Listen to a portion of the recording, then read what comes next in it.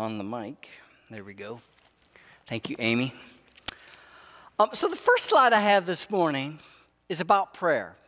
So it says, the prayer of the righteous, not perfect, is powerful and effective. So I want to encourage you not to give up on prayer, even little prayers. I don't know if you're like me sometimes. It's like, why bother?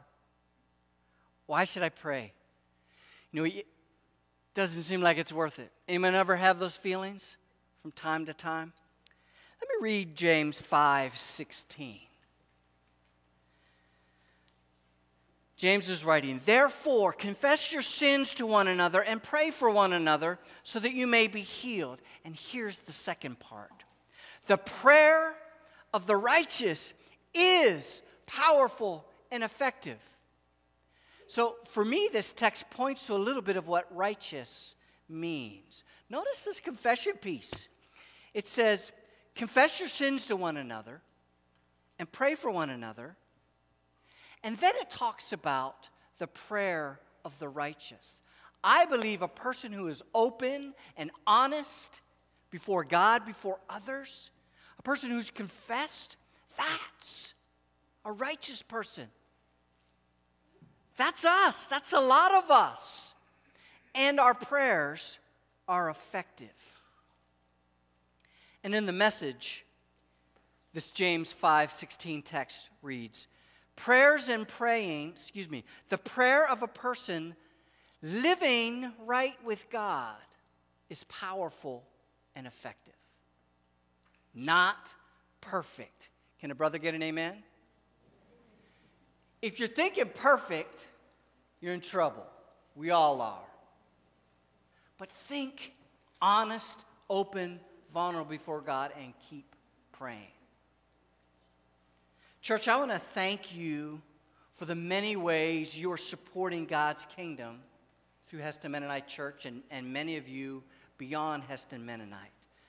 Sunday schools, governance board, ministry teams, JYF, Shine, MYF, areas of finance, music. Many of us are involved in a lot of ways. Amen? Thank you. Thank you for staying with it. So for greeting time this morning, I invite you to stand, and as you greet people with a wave, maybe mouth or say thank you. Another way that you give is by being in attendance. You're here. You're present. We can diminish the importance of being present until no one shows up, till no one's listening. Amen? So I invite us to stand and greet each other this morning with a thank you. Thank you.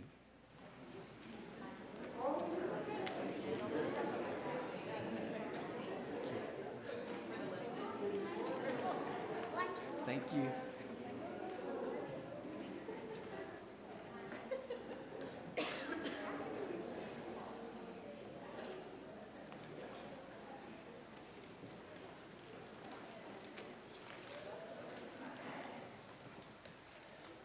Thank you, church. It's nice. There's a few people smiling that weren't before, right? It's good. It's good. So obviously we're talking about peace today, and the next slide points to it. Peace, or the Hebrew word for peace, or it's used, is shalom. Church, it refers to many things that make for the person the highest good. For a person's highest good. So I took a picture of my thumb. Right underneath my thumb, that's the Hebrew word shalom. Wanted you to see that in a slightly blurred state. And shalom means health. It's a fullness, welfare, good condition, success, comfort, peace, salvation. It's a whole thing. So in talking about peace, I'm going to bring a shalom definition this morning. Church, Peace is not just an absence of war or conflict. Neither is it just an inner solace either. But it's a combination of a lot of things. So I brought my John Drescher Spirit Fruit book back, and I like what he says about peace. He writes, "Shalom, or peace, is not simply the absence of having war or trouble. It is prayer. It is a prayer and hope that all is well. It not merely refrains from speaking evil, but speaks good. Shalom reflects a relationship of concern and care between two persons, two nations, between God and God's people." He also writes, "We find the New Testament a book of peace. It mentions peace," some of you are numbers people, you like this, 88 times. And it occurs in each New Testament book.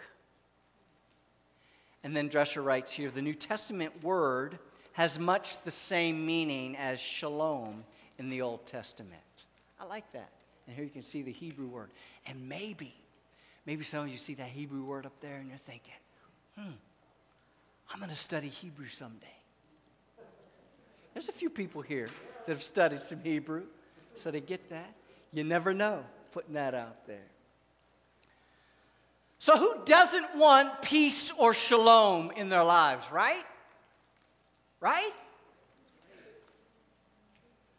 So what interest do you have in increasing your peace? Even during these COVID times that has a way of wrecking our peace. So I have an idea here. I think actually wanting to have an increase in peace or shalom in your life, I think that's an important first action. Do you want it? Do you want some peace? How bad do you want it? Because church, it takes some effort. To obtain peace is not a passive thing. It's not just breathing, but breathing can help you get there. But even breathing is not passive, right? Just like I told you a couple weeks ago, patience, the accumulation of patience is not a passive thing. There's action. There's things that you need to pay attention to. So if you want peace, if you want it, you got to go after it with some intensity. How bad do you want it? So maybe some of you have heard this saying, the pain of staying the same, has to be greater than the pain of change if the change is going to happen.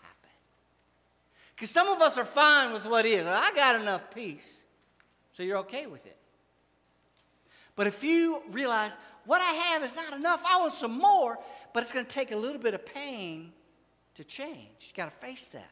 Wanting and needing more peace in your life and the effort it takes has to be more important than just what you're doing right now, or you won't really work at it that much.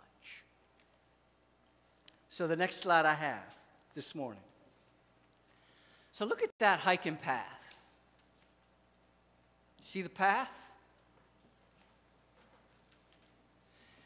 It's going to take a little effort to find that path.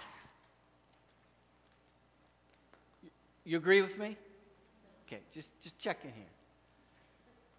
I believe we can have increased peace and shalom in our lives, but it's going to take some effort. And I'm talking about peace with God,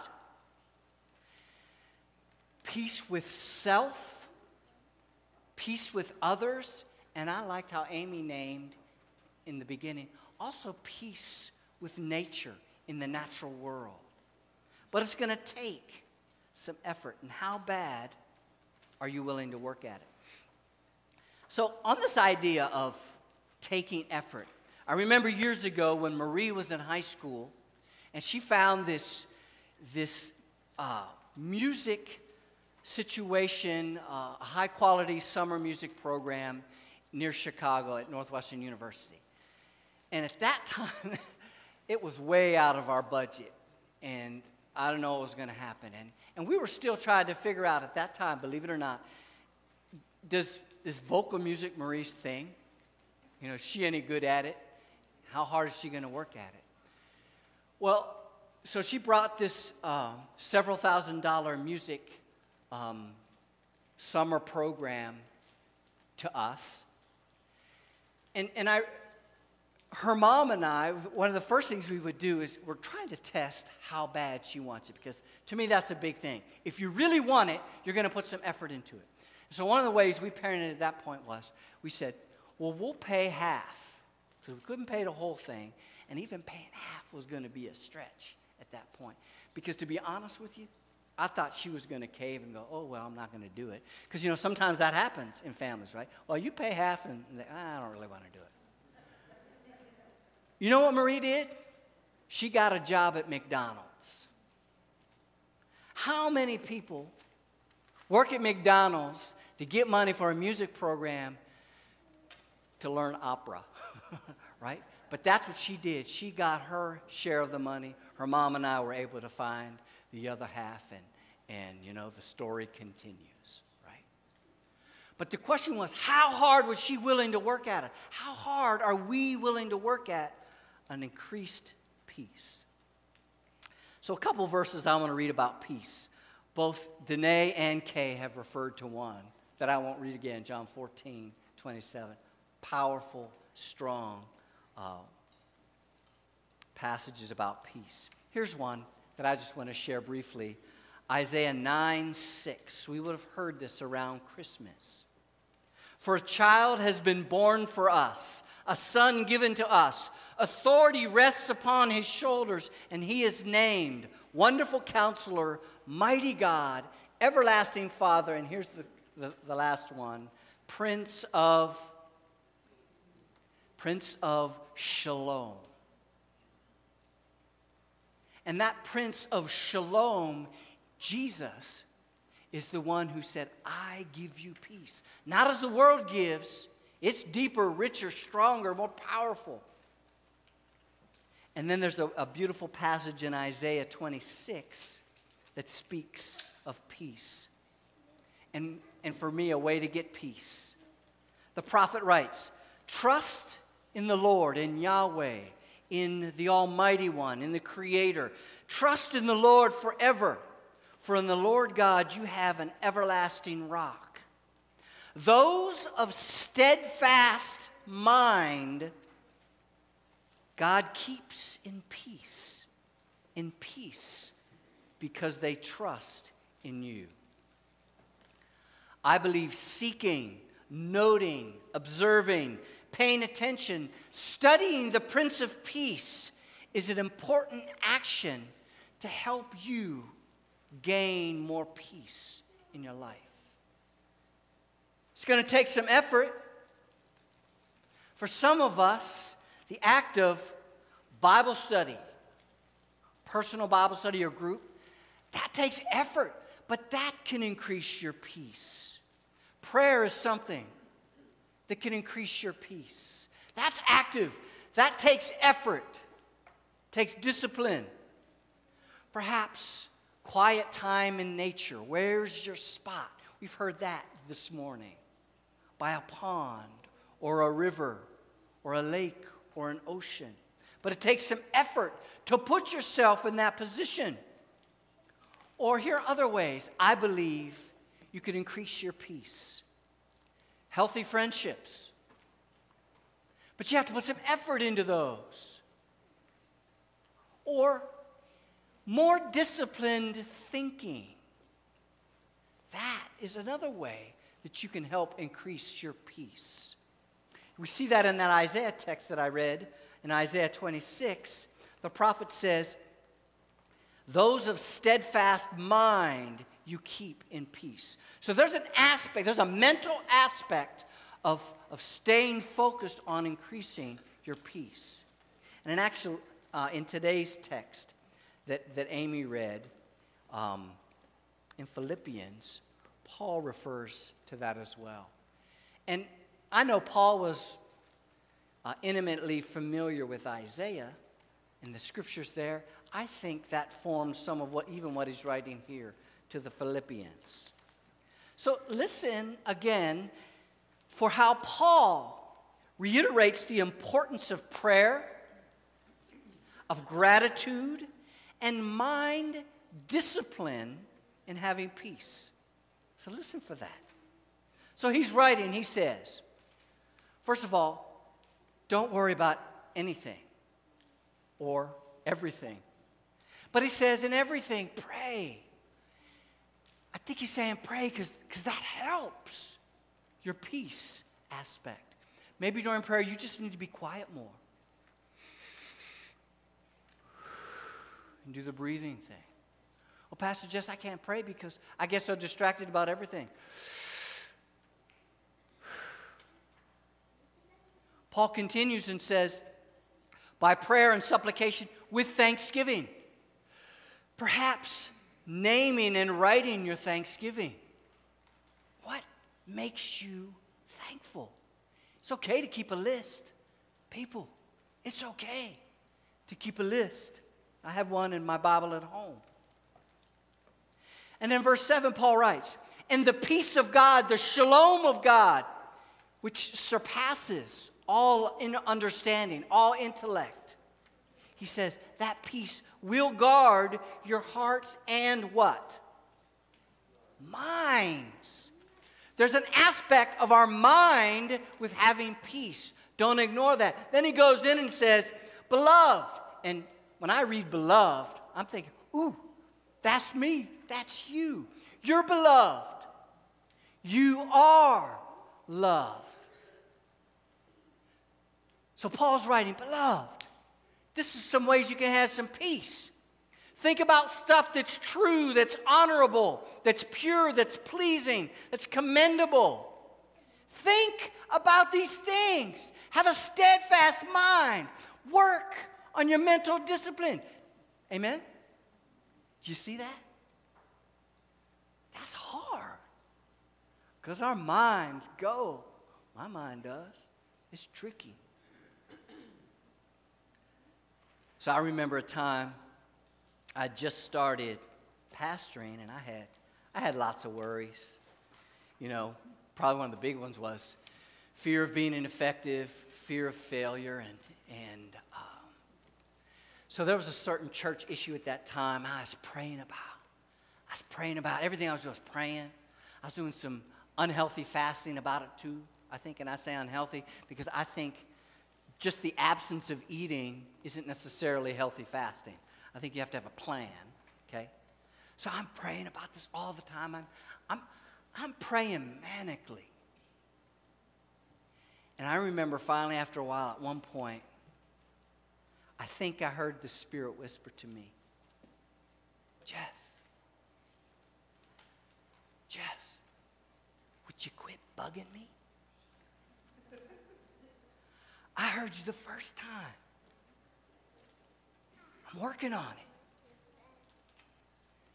These things take time. And then I can imagine the Spirit then also adding, and why don't you go to a movie or something? Serious. But the idea was that it was just trying too hard.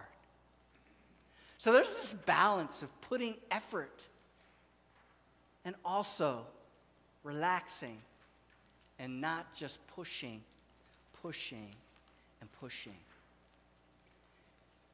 There's this aspect of a sound mind and good, rational thinking that can contribute to our peace.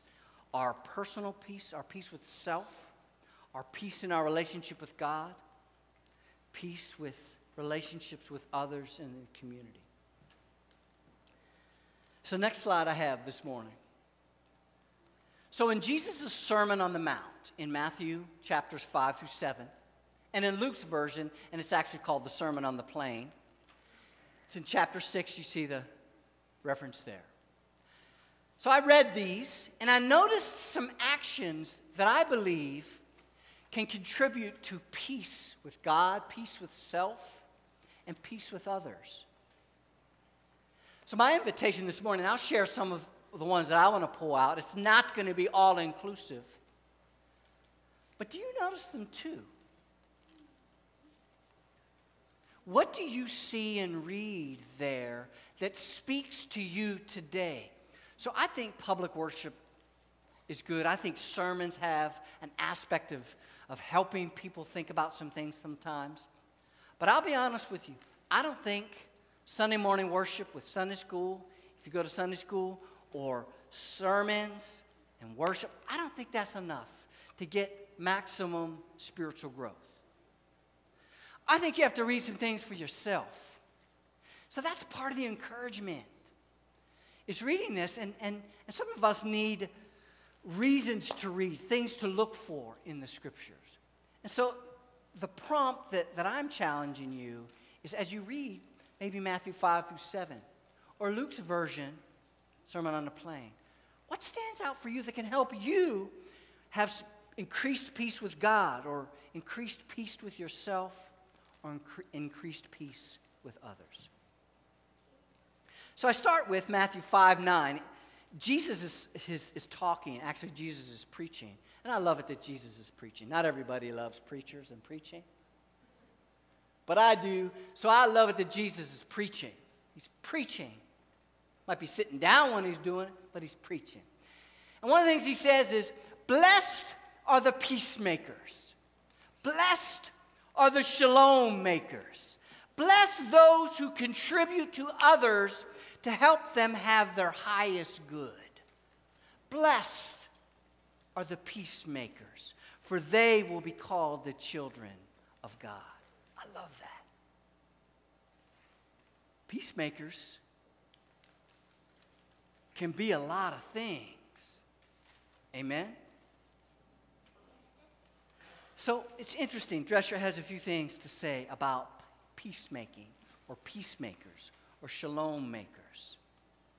He writes, and I agree with him, that's why I'm sharing it out loud with you. Peacemakers must maintain a sincere spirit of humility. A peacemaker is not arrogant or proud. One test of peacemaking is whether we are really peacemakers among those close to us. Woo! Right? Peacemaking is huge on a micro level with those around us. Are you paying attention to that? Drescher goes on, so he writes, we may preach loud and long about the warmongers of the state, yet be all the time creating havoc and hatred within our own fellowship and family. Such a spirit negates what we say or do. I remember years ago, there was a person in my congregation who was huge on a macro peacemaking theme.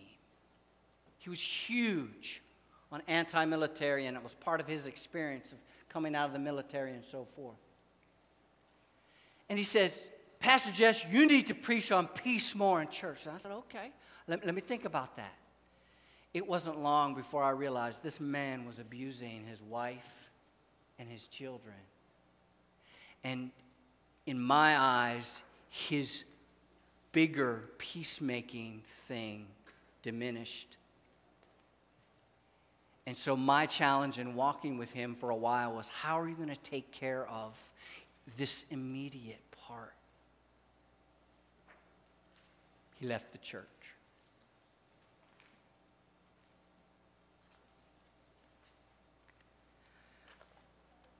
Another thing that I like that Drescher talks about peacemaking is he says, peacemakers must maintain more a spirit of prayer than of criticism. and that's good for home life, right? That's good for community. That's good for peacemaking, as historical as Mennonites as we take a stand. I think it's huge that we have a spirit of prayer rather than just criticism. He writes, we can easily develop expertise in speaking against national leadership, but of course, we need to have a sense of humility. Lastly, he writes, prayer must be our basic approach rather than just caustic, disrespectful, and derogatory remarks. Our condemnation of leaders can become greater than our concern. Kind of a different view on peacemaking than I've heard a ton of.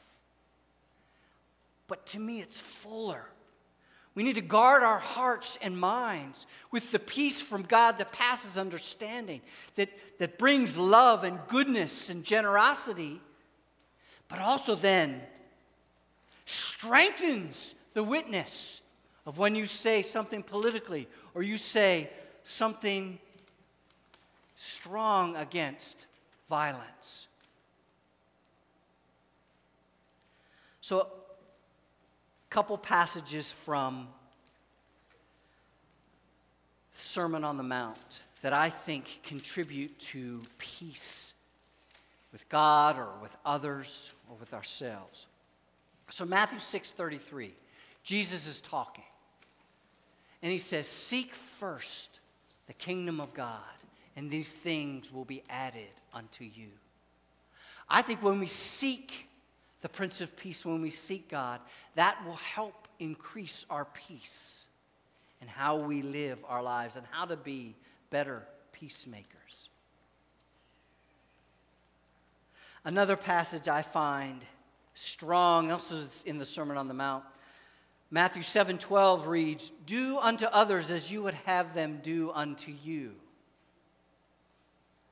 That would help peace with others, right? If we have that attitude in relationships with people. That's also in Luke as well. I love that. And then this next one, and it's the next slide. Jesus is talking, Sermon on the Mount here in Luke chapter 6, 42. Many of you are familiar with this passage.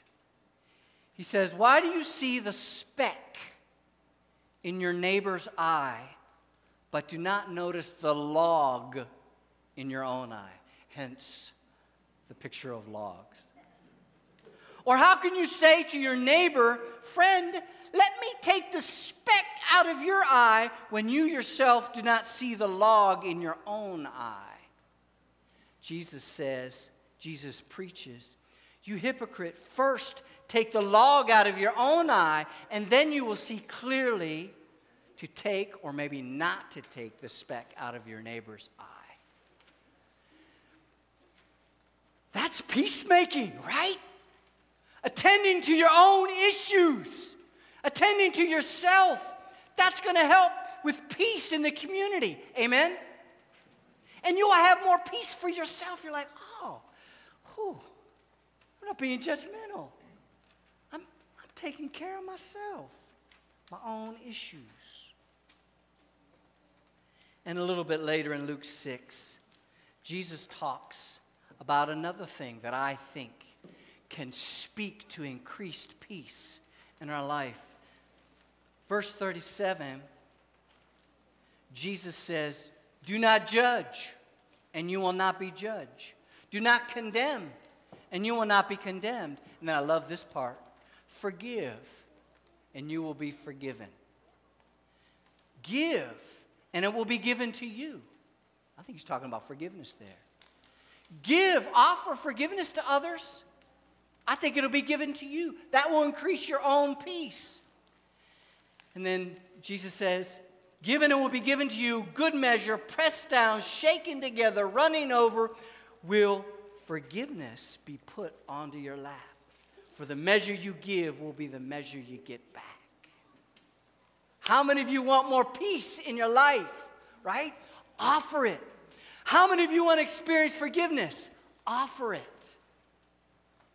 But sometimes it's hard, right, church? We need to call on Jesus for help, the Prince of Peace, to help us in our journey of obtaining and offering increased peace. But we need each other as well. We need healthy friendships. We need outlets where we can talk and process and get some healthy feedback. We need places where we know other people are praying for us. That can increase our trust and our hope. So in conclusion, last slide. And before I talk about this slide, perhaps some of you heard the phrase, hurt people hurt people. Anybody have heard that one? Yeah. You don't want to be that person. Don't be that guy.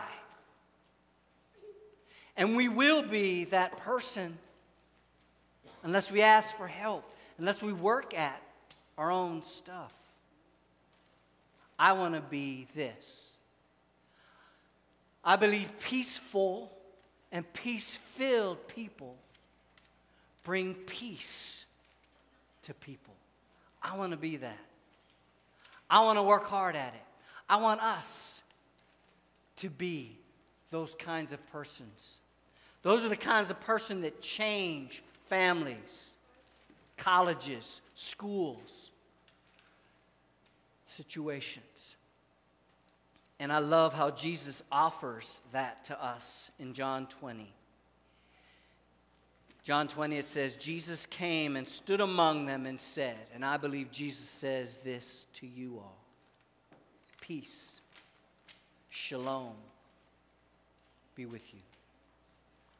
And then a verse or two later, Jesus says it again, peace be with you. Church, may peace from Jesus